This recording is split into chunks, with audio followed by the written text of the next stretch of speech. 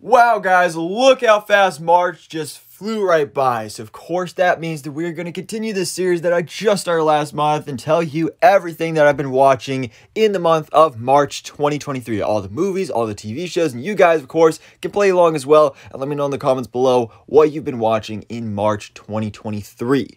So, March was an interesting month here for me because I did a lot of rewatch. There was definitely a lot of new content that came out this month, and I checked out a lot of it. Not so much in theaters, but a lot of new streaming content that I checked out. But there was also a lot of rewatch stuff that I got involved in as well.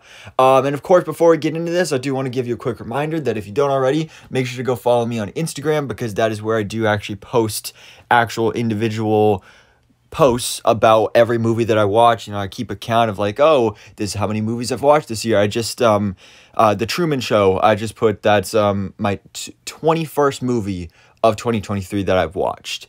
I'm a busy guy, so I don't really like watch a movie like every day like some people do. I mean, that would be awesome to be able to do. I just don't have the time for that.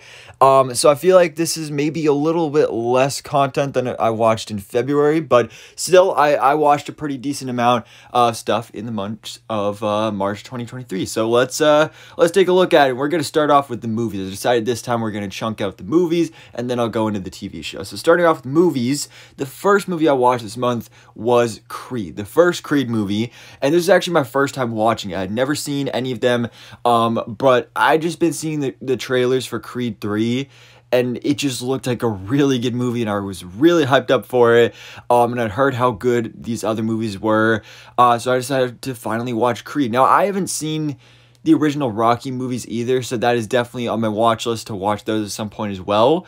And I watched this first Creed movie, and it was great. Like, I love this so much. It got me so hyped up. I love, like, inspirational, motivational sports movies like this, especially one with, like, a great cast, like Michael B. Jordan and Sylvester Stallone, Tessa Thompson. Like, this was a great movie. I really enjoyed this, and the only thing I'm disappointed about is that I just didn't have the time to watch Creed 2 and Creed 3, because now I really want to watch those. So I'm definitely looking forward to watching those at some point. But the first movie was all that I was able to get to in March.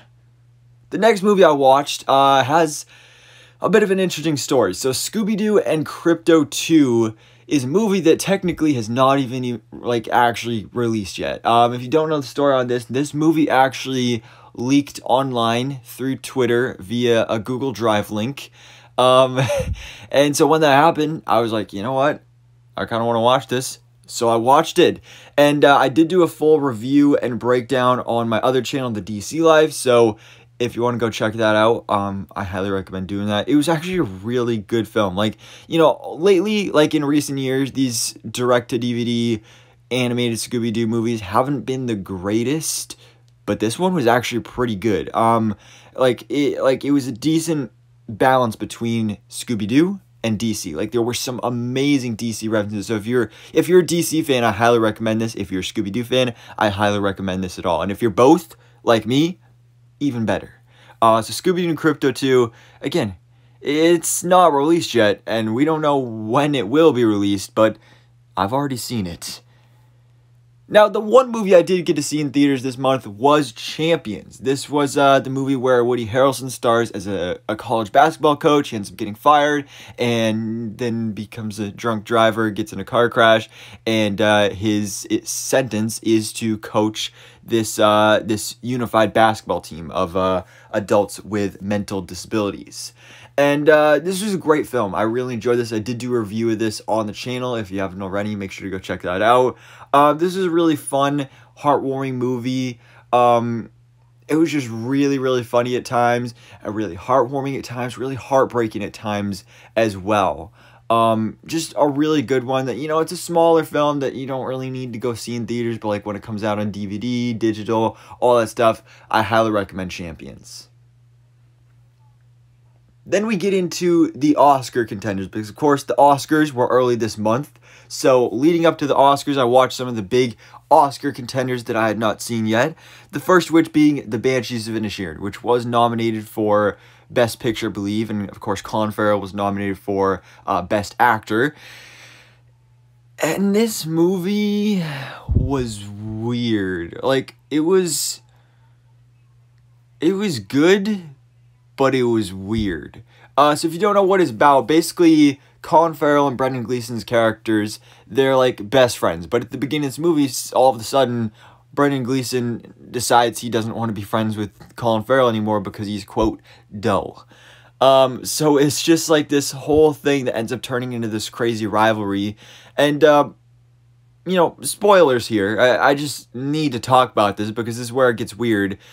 Brendan Gleeson's character starts talking about, oh, if you come near me one more time, I'm going to start cutting off my fingers. And then he does. He does that.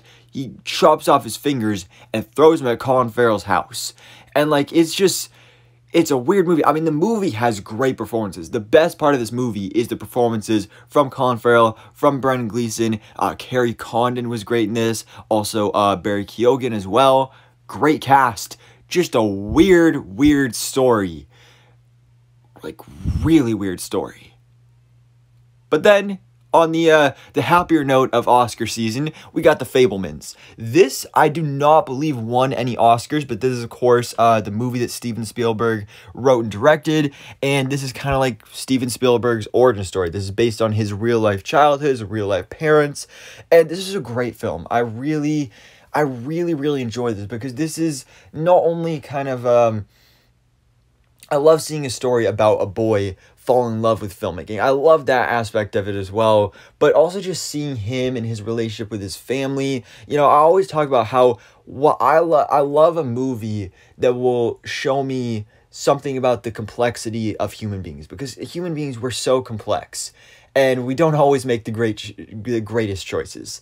And the mother in this movie makes a choice that is interesting, and it hurts a lot of people, but is benefiting others, like, you know, herself. And it's really tragic, but at the same time, you really understand where she's coming from. And Michelle Williams' performance in this movie is just... chef's kiss. It's beautiful. I talked about it in my Oscars predictions video about how, you know, nobody was really talking about her really being a contender. I mean, she was nominated and everything, but it was all down to like Michelle Yeoh and Cate Blanchett. But I was like, you know, I really wouldn't mind if Michelle Williams won, because just like there's certain scenes in this movie where like you can just see the guilt in her eyes, and it's just I loved it so much. It's also a great coming-of-age story, getting to see young Sammy Fabelman, you know, go to prom, have the girlfriend, all that stuff. It's great. I really enjoyed The Fabelmans, and if you're a big fan of Hollywood and filmmaking and just movies like this, and specifically Steven Spielberg films, I highly recommend it. Now, finally, the big one for Oscar contenders was The Whale. I mean, Everything Everywhere All at Once, obviously that was like the big one, but I watched that back in January at the beginning of the year. Man, I love that film. There's a reason that movie won like 7 Oscars or somewhere around that. But Brendan Fraser's The Whale did also win actually 2 Oscars, one for makeup and hairstyling, and of course Brendan Fraser himself won Best Actor at the Oscars in 2023. So I didn't get to watch this movie until after the Oscars, which I was kind of a little disappointed about, but I didn't get to see it in theaters, so I had to order it on DVD, and I pre-ordered it and everything, but it didn't officially release until literally like 2 days after the Oscars.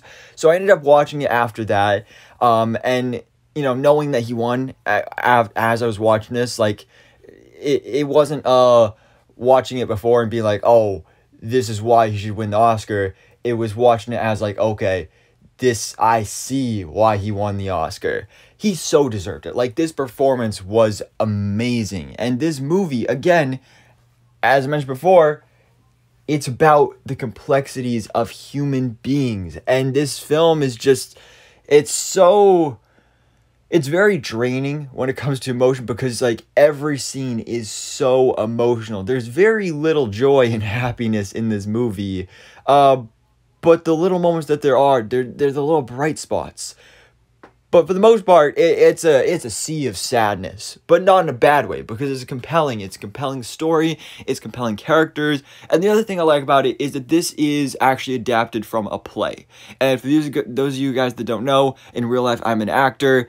I do plays all the time, so I really noticed the kind of play aspects of this film Like, for example, the fact that there are so few characters, and the whole movie takes place in this one apartment. It all takes place in Charlie's apartment, which makes sense because, you know, if you're going to do a play, it's kind of hard to go and do all these different set changes, like keep it in one setting.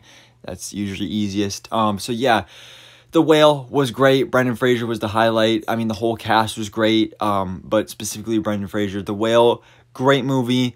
I was kind of a little concerned going into it because I know a lot of people talked about like, oh, Brendan Fraser, his performance is great, but the movie itself is a little lacking. Personally, I really enjoyed the film. I thought it was great. I really loved it. And now finally, the last film that I watched in 2023 from March was The Truman Show. A bit of a throwback movie here to the early 90s. The Truman Show starring Jim Carrey. So this movie we watched in my film and lit class at school. We were presented with options of like, I think like maybe 5 different movies from like IMDb's top 100 rated movies of all time, and there were some great ones in there, like The Dark Knight, Spider-Man Into the Spider-Verse, Inception, Interstellar, stuff like that, and The Truman Show was on there as well. And The Truman Show was the one that I voted for because this was one that I had heard about. I mean, obviously all these other ones that I had heard about, I mean, The Dark Knight and Into the Spider-Verse, I had seen those. I knew those were great movies, but I wanted to watch something new. And this was not only something new, but something I had heard great things about. And me personally, I am a huge fan of WandaVision, the first MCU Disney Plus series. I love that show. And that's specifically where I heard about this movie the most, is because WandaVision took a lot of inspiration from this movie, and watching it, I definitely see that. Plus, getting to see Jim Carrey in a performance that's not entirely comedic. I mean, obviously, there's some moments in here as well when it comes to comedy, but for the most part, like, seeing him in a more serious role, it was really quite interesting. And this movie is it's just a really cool reflection on society of, for those who don't know what it's about, basically Jim Carrey's character of Truman, he is a person that from birth has been on live television. Like, this show has been built around this guy named Truman, and he has no idea that he is the star of this reality TV series. Meanwhile, everyone around him is actors, and he's basically living inside a dome. So this whole world he is in is completely fictional, and everybody on the real world is just watching from the outside. And it's insane, especially when he gets those revelations of like, I'm not real, I'm just a character on TV, even though he technically is a real person. It's also an entirely quotable movie as well. Like one quote, I believe I'd heard about it before the movie as well, and if you haven't seen it, you may have heard of it as well, is where Truman, you know, like, very stereotypical, like, he would see his neighbors, and he'd be like, oh, good morning, and then he would go, and if I don't see you, good afternoon, good evening, and good night. Like, that's just a classic thing. And when they bring that back to the ending as well, I love that. And then there was another quote in here that again goes back to the whole society reflection thing. There's something along the lines of people are willing to accept the world with which they are presented, which I just thought was such an incredibly profound, meaningful, really powerful, and really true statement. So The Truman Show, again, a bit of a throwback, but it was a great movie. I really enjoyed it. But moving on to series, of course, we have first got to talk about The Last of Us, the great show, The Last of Us. Man, The Last of Us, I mean, it started in January, went through February, and ended in March. This show is so good. I talked about it in my February video. I love this show. I had no prior experience with the game. I really didn't know anything about these characters, the story, or anything. But I got to experience it through this show, and through this lens, it was so well executed, so well done. The performances from Bella Ramsey and Pedro Pascal, amazing. I mean, literally everybody on the show. The story, everything that went down in the show was great. I mean, the twists, the turns. I love also how they incorporate some of the actors from the video game as well as different characters. Just, The Last of Us was great, and I'm so excited for season 2.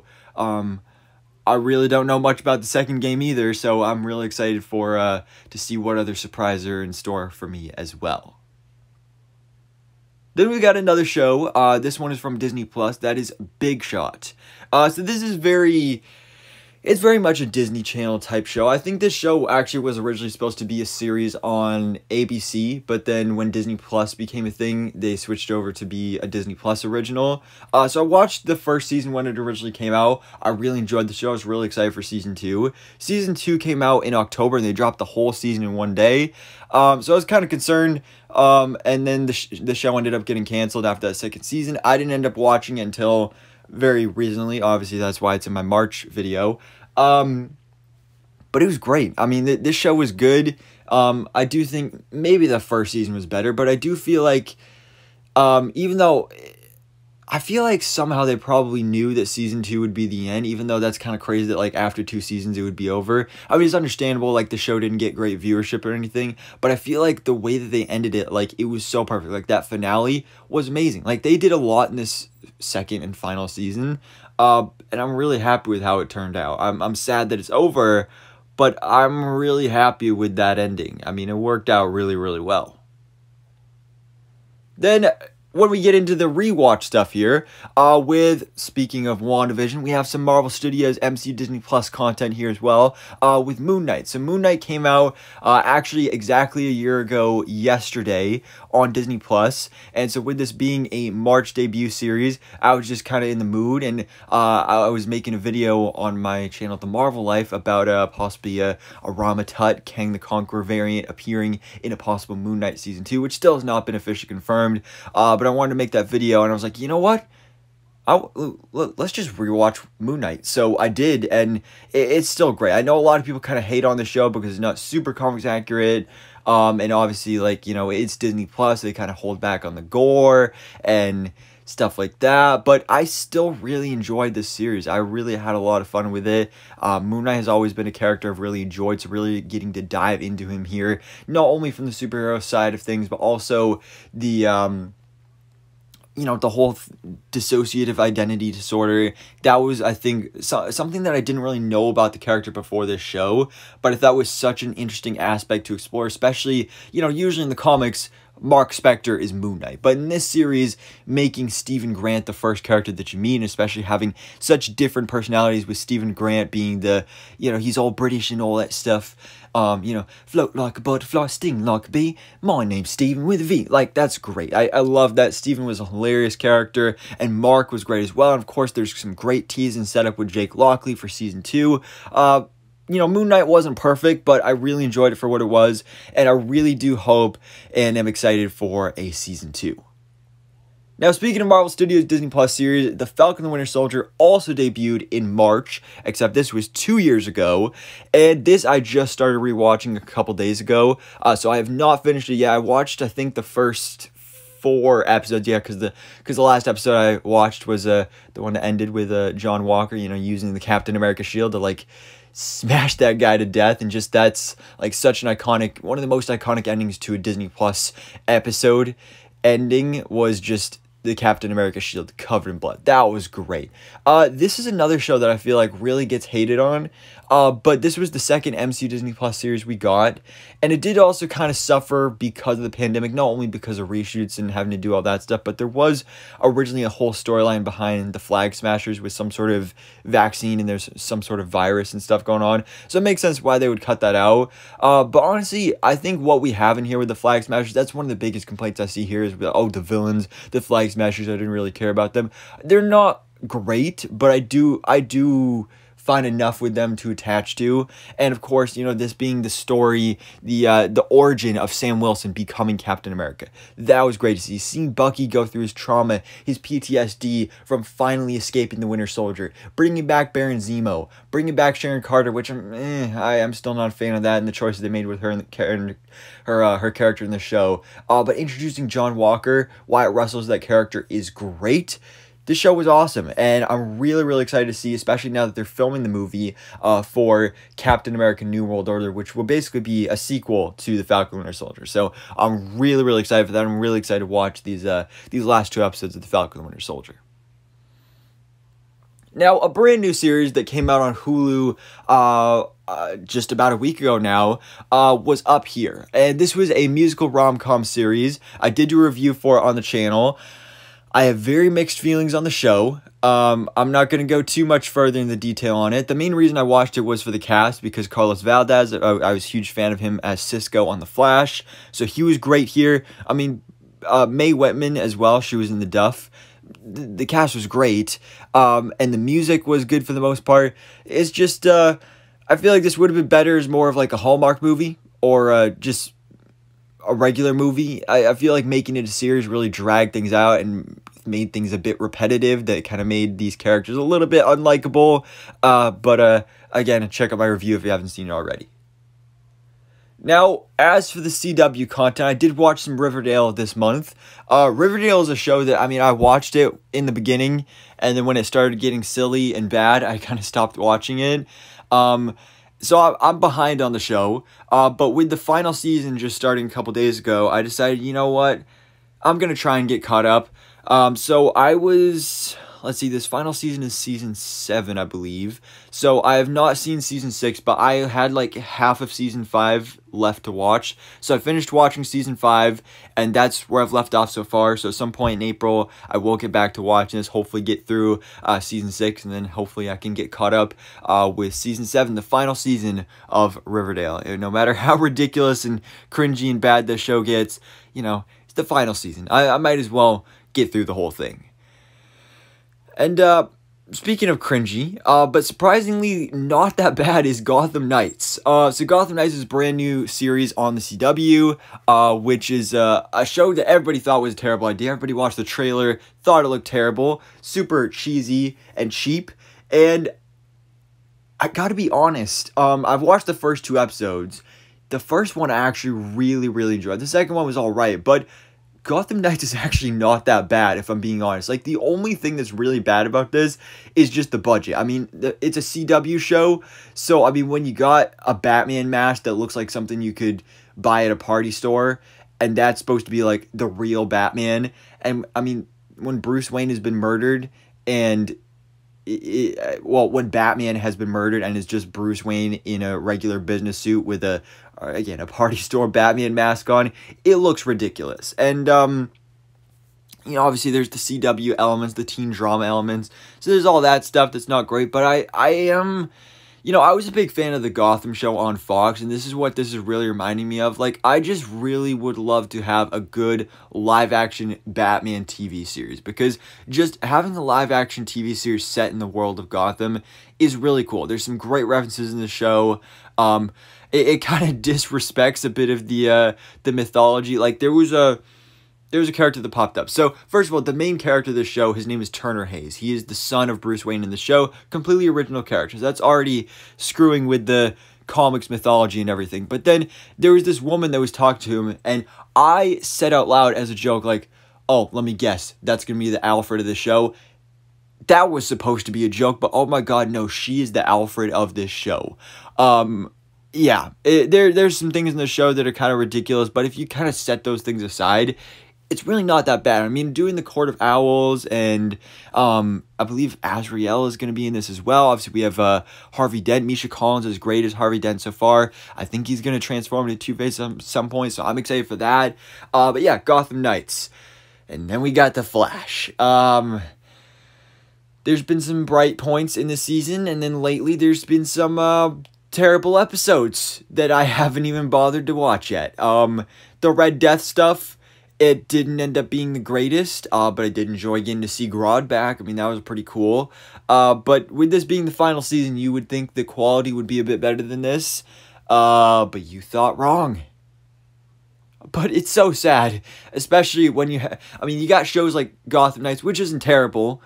You got The Flash, which is kind of pretty terrible. And then you got Superman and Lois, which, oh my god, this show is so good. Like, not even just for a CW show. Like, this is literally, like, this could be an HBO Max show and I would believe it. Because this show is so good. This is, like, one of the best versions of Superman I've ever seen before. It's amazing. Like, the storytelling, the characters, everything. Like, the only weak point of the show is maybe there's a little too many characters. And the first episode kind of proved that point.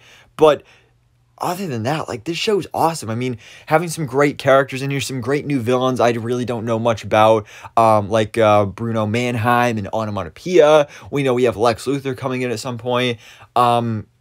this is just a great show. I've really enjoyed it. Also, I mean, a bit of a spoiler. It's not a huge spoiler, but like one of the quote-unquote villains of this season is Cancer, because Lois Lane finds out she has cancer in like the second episode, I think. And I think that's a great idea to do as a villain of a Superman show, because one of the problems with Superman is he's such an OP character. It's like, it's hard to do a villain that he can't just easily flick and like beat super easy peasy. But cancer is something that Superman can do literally nothing about. So the love of his life having cancer, that's something that can break this guy. So I absolutely love that element, and that's just a really, really cool idea. And then we have for Disney Plus, we have The Mandalorian Season 3, of course, started up a couple weeks ago. This has been a mixed bag. I mean, it's definitely been the most lackluster season. It's really disappointing because, like, the first 2 seasons were so good. Like, that was, you know, the MCU shows, I would wake up at 3 a.m. when these episodes drop. The Mandalorian, sometimes I don't even watch these the same day they drop. Most of the time, I'll wait and I'll watch it that night. But sometimes it's, like, days later when I'll watch it. And that's really kind of sad because this season, we're, like, 5 episodes in, I believe, 8 episodes in the season. There's only 3 episodes left. It's so directionless. There's no place that it looks like this season is going. And I mean, to be fair, the first 2 seasons there were a lot of like side missions that Mando and Baby Yoda did, but it was still going somewhere. And this season, I just don't know where it's going. And there's been some highlights. You know, the cameos have been great, but again, you know, not putting in the effort to wake up early to watch this, those have been spoiled for me. So then that, you know, those cameos, knowing about that going into the episode, I'm really excited about that. But then that ends up being like the only good thing about the episode. And it's just really unfortunate. The best episode by far, I think it was episode 3. Which barely even had Mando in it at all. I mean, Bo-Katan is great here as well.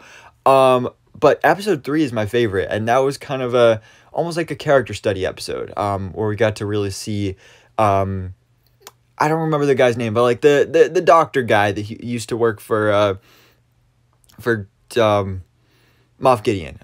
So yeah, I really enjoyed that episode. Hopefully it turns around by the end of the season, but so far, eh. Then we have the Great Expectations series on FX and Hulu. This had its premiere last Sunday, so only the first 2 episodes have been out. I did do a review for this on the channel as well. I'm a big fan of the Great Expectations story, and this is fairly faithful, but it's definitely a much edgier version with more like sex and drugs and swearing, and like, I don't really get what it adds to it. I don't think it's really necessary. I mean, I commend them for doing like a new unique spin on it, but it's But then again, I'm only 2 episodes in, there's 4 left, so we'll see where it goes. And finally, man, the highlight of my month is Ted Lasso Season 3. I love this show. I watched it for the first time back in January and February. I got Apple TV Plus. I watched Ted Lasso, binged right through the first 2 seasons. I love this show so much. So to see it back for Season 3, now I got brand new weekly episodes. This is the highlight of my week. Wednesday night, I sit down, and I watch my Ted Lasso. Because this is, you know, unlike the MCU shows where, like, if you don't watch it when it first comes out in the morning, you'll get spoiled. This is a show you don't and really can't kind of get spoiled for. But, like, I just look forward to it. Like, Wednesday night, my day's over. I just get to sit down, watch Ted Lasso, laugh, have a good time, just feel good. And Ted Lasso is great. I mean, I love this show so much that in the last couple months, I have bought Ted Lasso socks. I just recently got some Ted Lasso pants, and they're pretty great. So yeah, I love this show so much. And, you know, like I said, there were some other big movies that came out in theaters this month that I still want to see, like Creed 3, Shazam! Fury of the Gods, Dungeons and Dragons, Honor Among Thieves looks like a good movie as well. I've heard great things about it. I just haven't had the chance to go to theaters much this month. Hopefully that'll change next month. I am really looking forward to Air. Air is one that I'm really looking forward to, the Ben Affleck directed movie about the Air Jordans. I'm really excited for that. Super Mario Brothers movie, I might see that as well. We'll see. But for now, guys, that is a wrap on March 2023 for all the movies and TV series I've seen. Let me know your thoughts in the comments below on everything I watched and everything you have watched in March 2023 as well. So, of course, stay tuned. Again, check out my Instagram for, like, you know, actual updates of when I watch these movies and all that. But for now, guys, thanks so much for watching. Please drop a like if you enjoyed this video and hit the subscribe button so I can keep you up to date on everything goes on in the movie life.